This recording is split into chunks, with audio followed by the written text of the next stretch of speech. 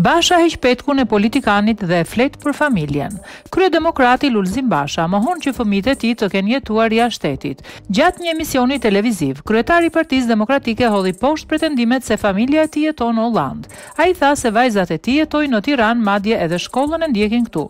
Fëmijët e mi jetojnë këtu dhe tur për ata gazetarë që sa herë që karaktere të përshtyra si Erion Velia apo dikush tjetër në studio u thonë se Basha ka familje në Hollandë. Njerëzit që e din fare mirë, vajzat e mia jetojnë këtu. Jetojnë dhe shkojnë në shkollë këtu. Këtyre u ka ngelur vetëm gënjeshtra.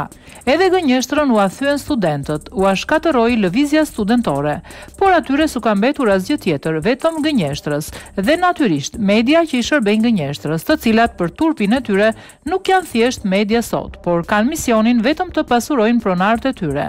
Janë pjesë e problemit dhe duhet t'i japin llogari përpara publikut njësoj si oligarkët dhe kriminalët, ka deklaruar Basha.